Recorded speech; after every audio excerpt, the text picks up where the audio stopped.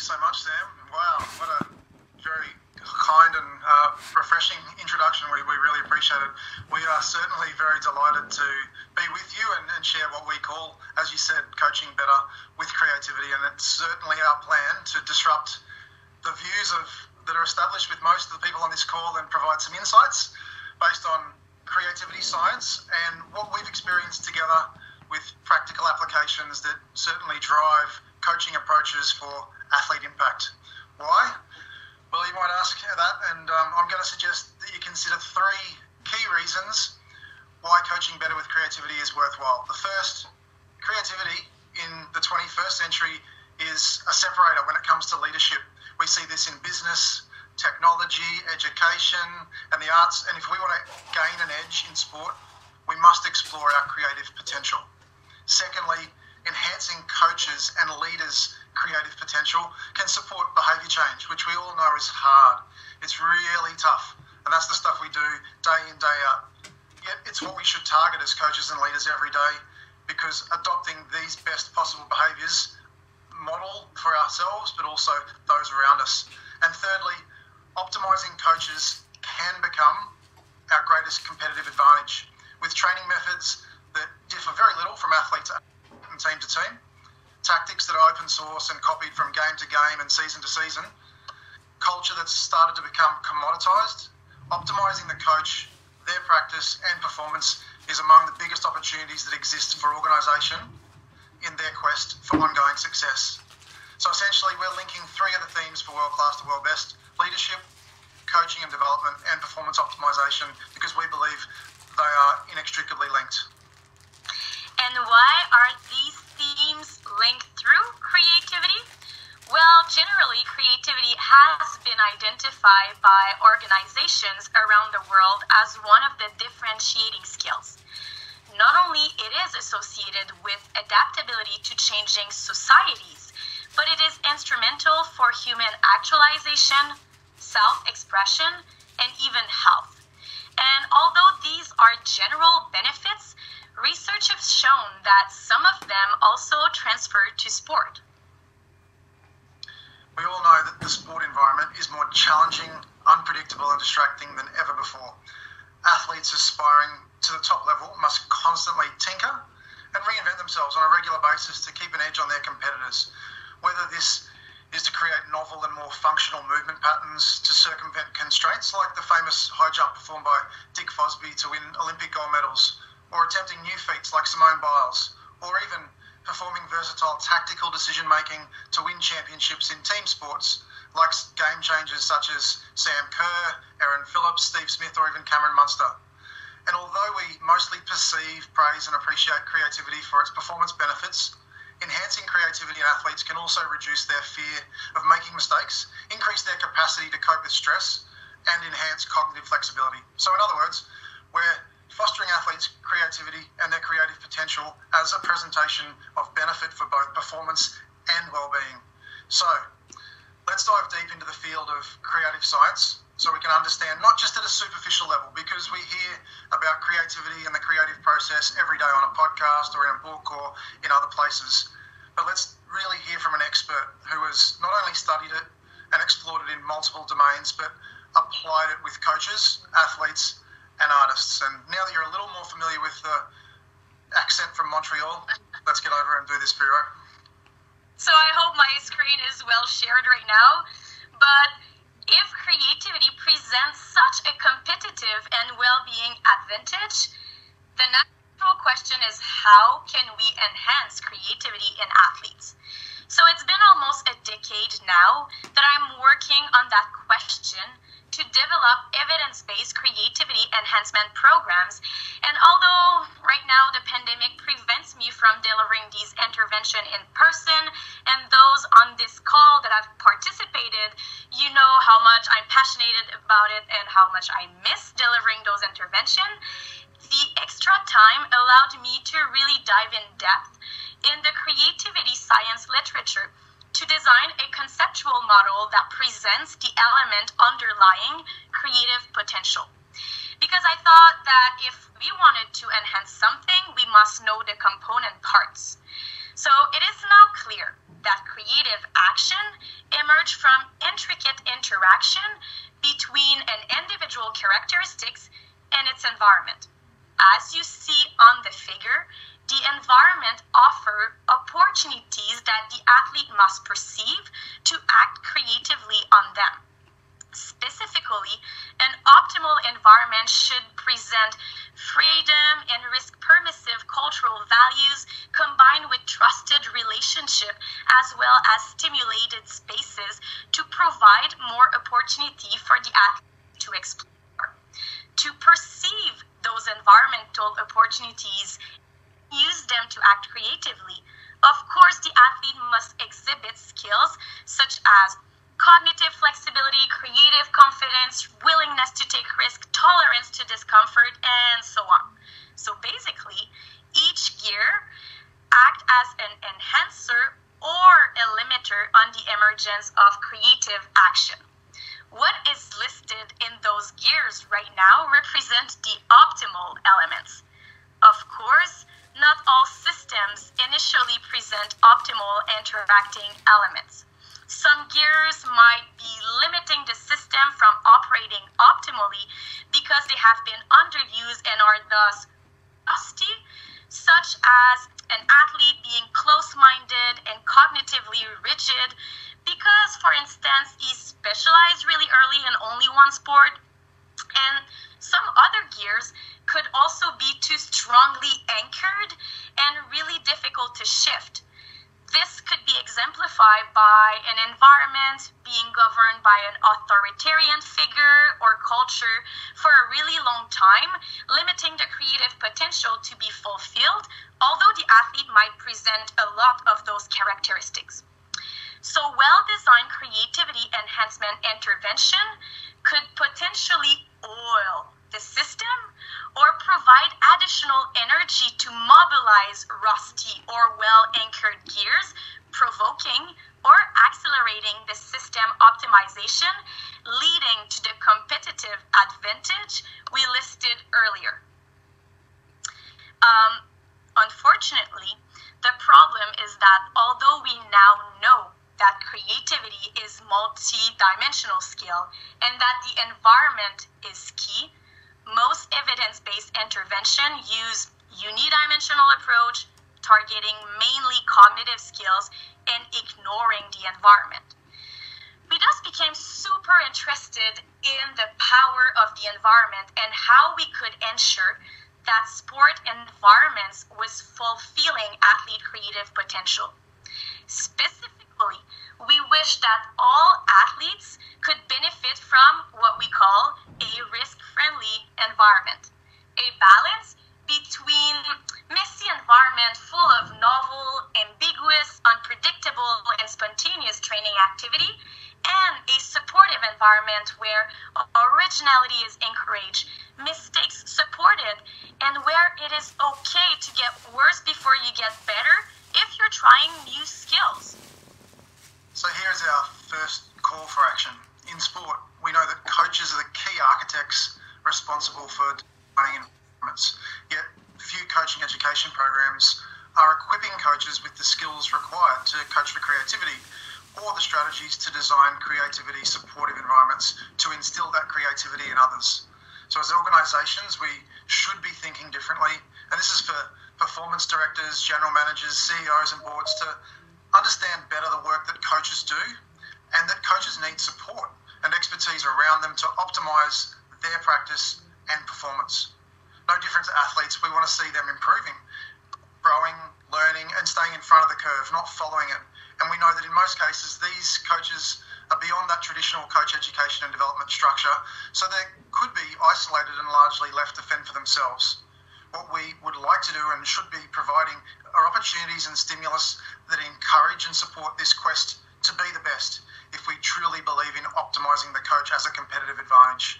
So, to help coaches design these risk-friendly environments that Sam introduced and Vero's talked a little bit about, that balance high challenge, that messy environment, high support, and to coach for creativity, our approach must be different. So Vero and I started to push these boundaries and explore how we could transform the coach with experiential learning in creative environments.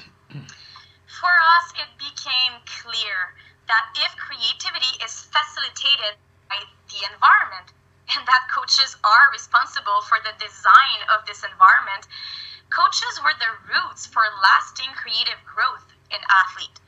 If we could better equip coaches with strategy to coach for creativity, I mean, that would be a good start. But if we could make them more creative, that would be even better. And the challenge is that it's a widely accepted view from numerous studies, reviews, and reports in sport that coaches are not open enough to outside views, and that traditional coaching could be holding back the performance progress of many sports. Think technique as an example and how we deal with that in our respective environments. We still see a lot of linear, prescriptive, and authoritarian environments in sport, which we know limits that creativity. So making coaches more creative and equipping them with the tools to coach for creativity was not going to be solved with traditional methods, because if it was, then we would have already done that. So as we mentioned earlier, changing behaviour is really hard, really tough and difficult. Our intention is to provoke this change in coaches, first by embracing discomfort and the unknown, then allowing themselves to be inspired so they can model these behaviours as leaders and influence the broader environments they're involved in. So when Vero suggested to me to take a radical approach using movement activities as a way to ignite a full day of creative development for coaches at Cirque Creativity, I got curious and then we went all in. Unfortunately, because we're in a pandemic and we're all virtual today, we won't be doing this together and having that opportunity as we would much prefer. But if we were, this is what it might look like. Play video. Everything is made of ice. Ice. This feeling of being bubbly. Sparkling water is easier. That is composed of sparkling water. The air that surrounds you.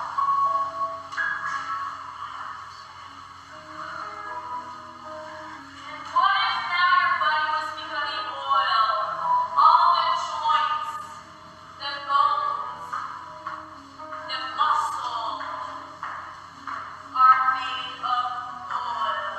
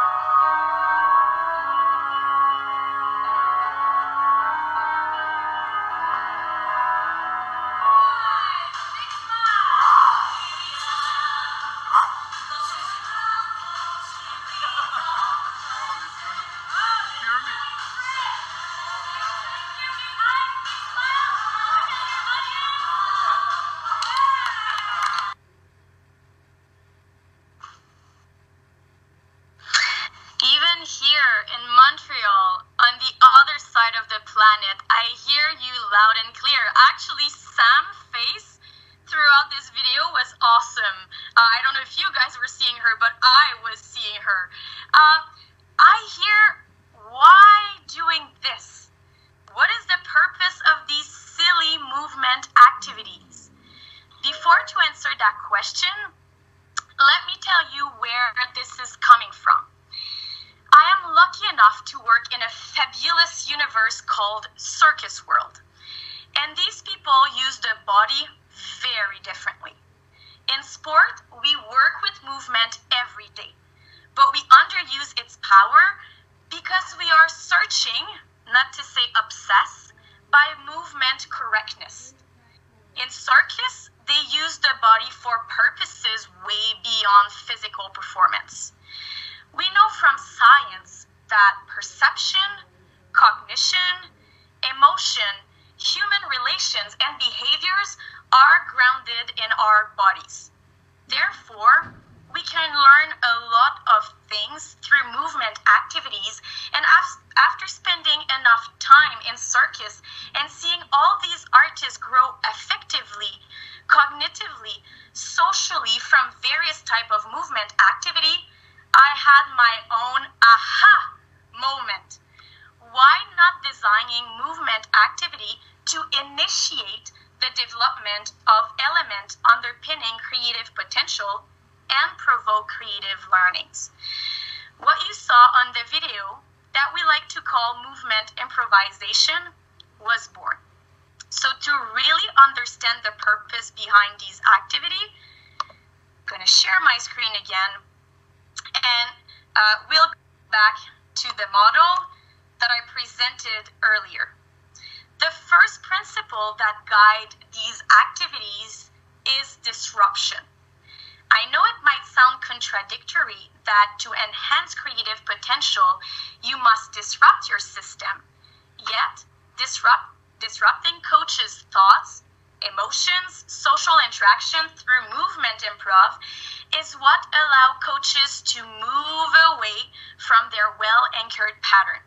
And what I mean by that, well, let's take, for instance, the first activity you saw on the video, which I call walking away from the obvious. Most of us walk every day, and I'm sure most of us have never reconsidered the way we walk. And I know that might be an extreme example, but we do this with so many behaviors and beliefs. We develop a pattern, and then we just stick to it without even reconsidering whether it is the optimal one. In the activity walking away from the obvious, I ask coaches to explore various ways to walk by walking like if their body was made of different substances. This constraint that I impose, plus environmental condition that we set, lead coaches toward a state of disequilibrium. And because most human, at the start, actually, sorry about that, they are clearly uncomfortable.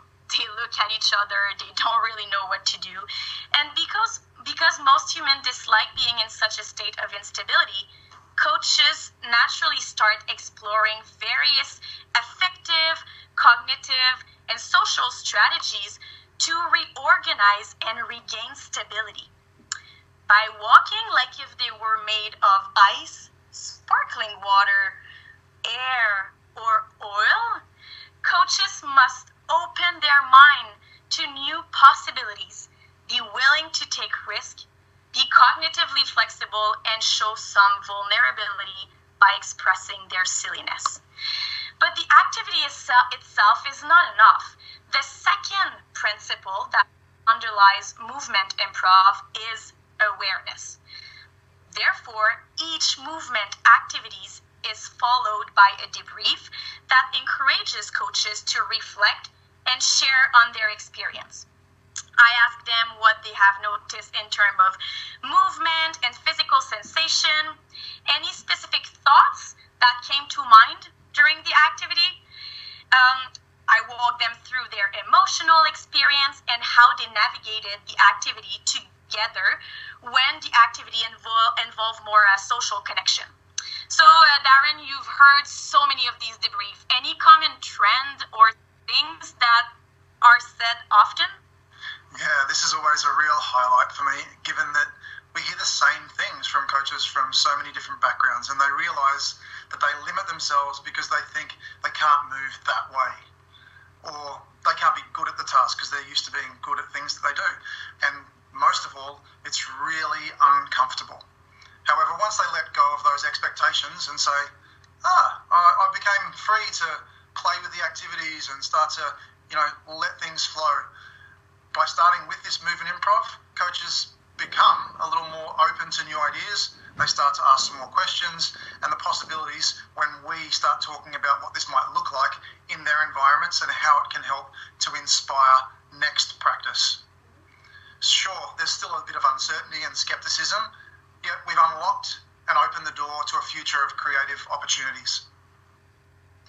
In fact, using movement as an igniter allowed us to shake the entire system and help coaches feel, and experience what it means to do things differently. What it takes to become more creative can't only be understood intellectually. It has to be experienced. It is from experiencing this equilibrium that you start opening your perception to different opportunities, potentially increasing the likelihood of creative action, which can also lead to some general learning, creative learning as it appears right now on your screen. So, what comes next? This might put some fuel in the tank, provoke some thoughts and possibilities, and create even further questions. As we suggested, it ignites or it lights the fire with the coaches. So now that we have their attention and eagerness to understand what happened during this process of movement improv, it's important that we capitalise on the momentum of this session and build upon those foundations with further cognitive construct and applied strategies to coach for creativity. This leads us to our third principles, transferability. Each movement improv is designed around a creative learning outcome that we then transfer in the classroom to help coaches design their next practice or solve long-lasting problems. So from walking away from the obvious in the gym, we learn cognitive strategies to circumvent well-anchored coaching pattern in the classroom. So zoom in, zoom out, upside down thinking are only a few examples of strategies to walk away from the obvious. Therefore, coaches not only experience what it feels like to disrupt their patterns, they also learn strategies to challenge themselves in their daily coaching environment. For the rest of the day at Cirque du Soleil, coaches are thus invited to bring their unresolved problem to the table, and through reflective, experiential, and formative activities, we equip them with strategies to find innovative solution. Problem redefinition, collective ideation, incremental thinking activities, we walk them through the entire creative process. And what about instilling creativity in athletes? Well, we don't have time now to describe this in detail, but of course, once we have initiated the creative motivation and confidence in coaches, we share with them various strategies to coach for creativity and instill creativity in athletes. So it's obvious, right? We're not going to ship the whole Australian sports system to Las Vegas for a day with Cirque du Soleil. And we might say, well, that was a fun day and a huge privilege to spend a day in that environment. But now what? What are we going to do about it? Well, all the coaches, upon reflection, certainly in the most recent visit to that Cirque du Soleil environment, and even before the day had come to a close, begin to realise the impact upon them personally, their mindset, their connection to a group, their freedom of thought, and ultimately their commitment to provide this experience to a wider audience of staff and athletes. And the questions were asked of me whether or not it was realistic to recreate elements of this day in Las Vegas in Australia. So a result being that we were able to bring Veronique to Australia for a creativity tour in January of 2020 for a period of around 3 weeks. So although the day at Cirque du Soleil is a great start, we're well aware it's far from being enough. And the coaches that really become creative follow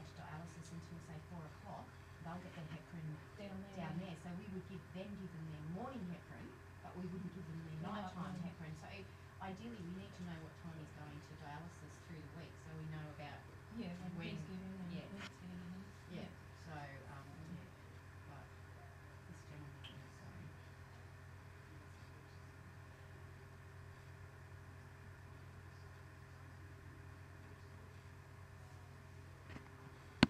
this day are those that are integrating some of these strategies into their daily practice and life, and we'll share a few short examples of that now.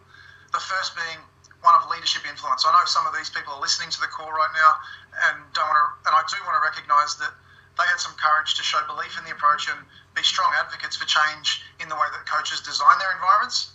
The learning in Vegas gave them, this group of coaches, the willingness to take some huge risks and bring to Australia the methods to share with their senior leaders in that sport, along with a broader group of coaches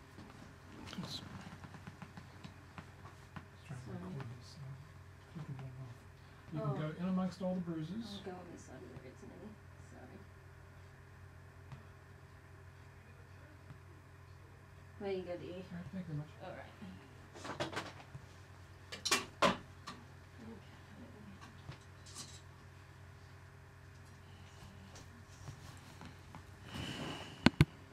At national performance level and state level, and then take it further to their athletes.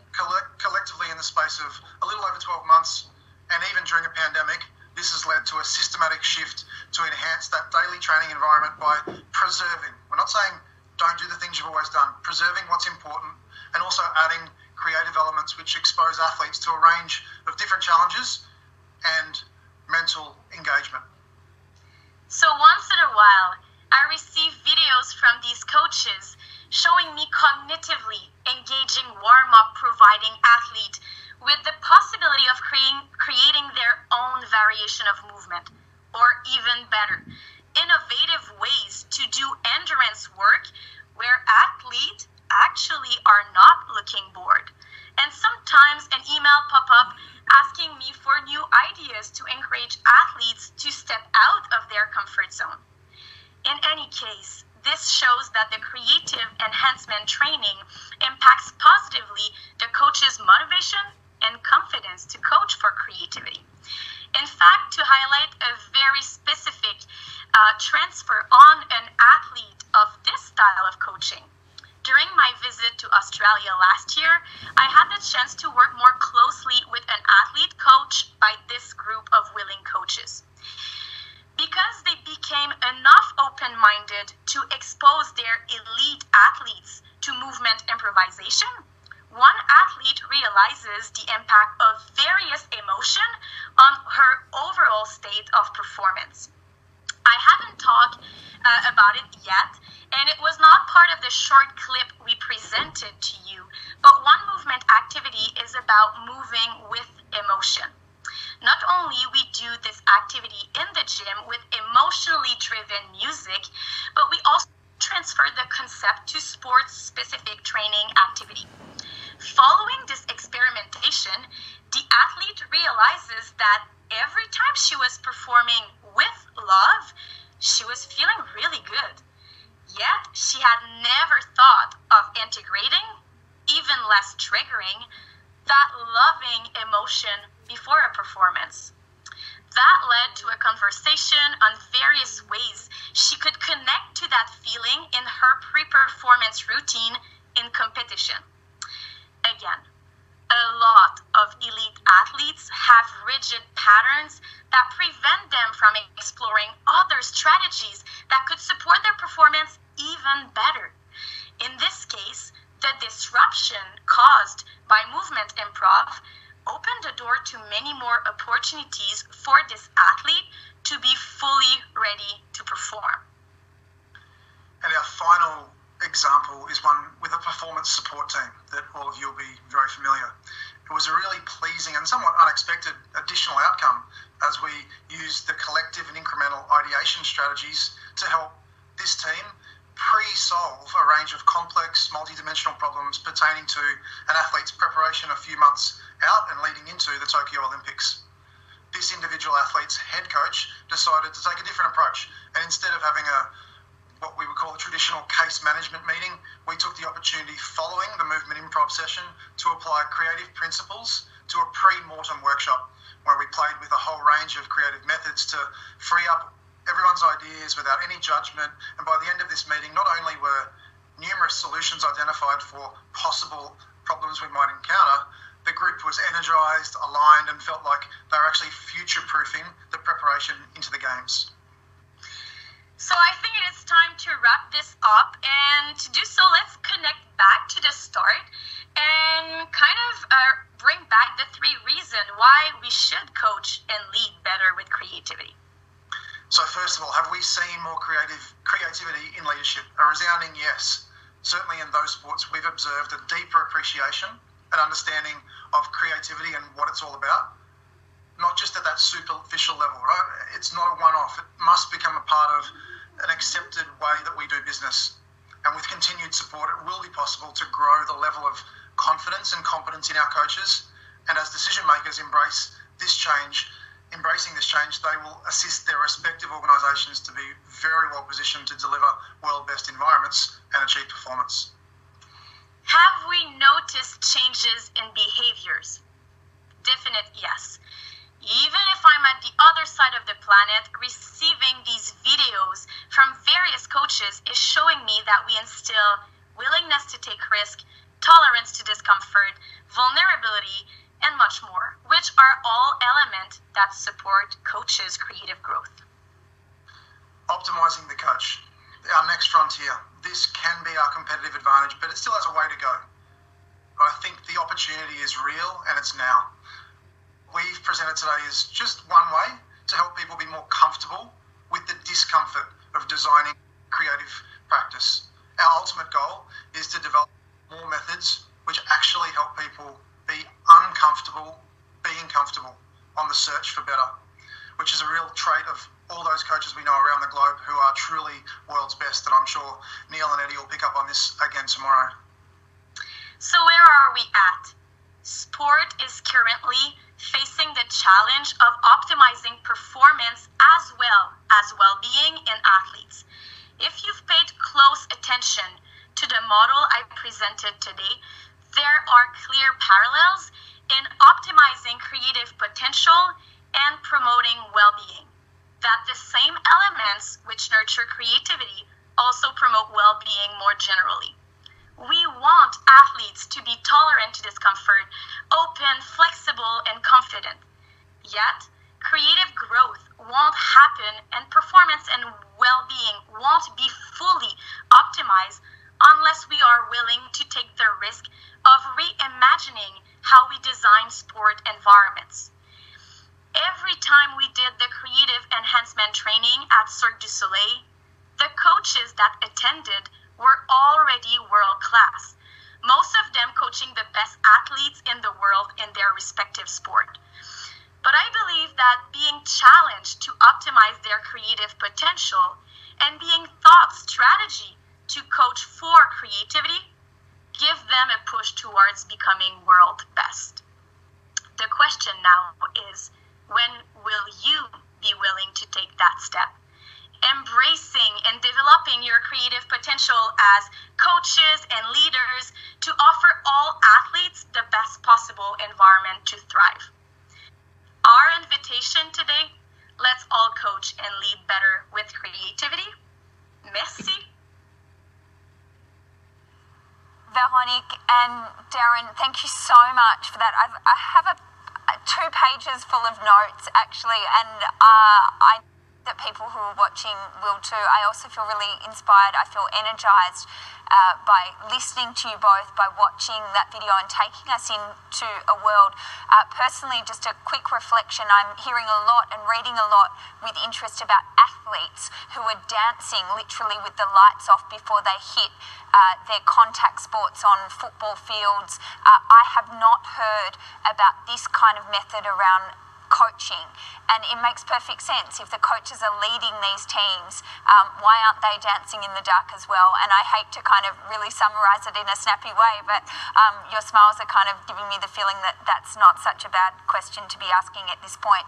Thank you both for joining us here on Sydney time, particularly to you, Dr. Veronique, in Montreal. We wish you the very best. We'll follow this movement with great interest, and we really appreciate the challenge that you laid the sector today. And Darren, I'll just recall one really key line that you said to us: optimizing coaches can be our competitive advantage. Now, if anyone's saying we should not be exploring that, they're not thinking hard enough about competitive advantage. So thank you so much. All the very best of luck in your pursuits and making the world a more creative place, and a happy place at that as well.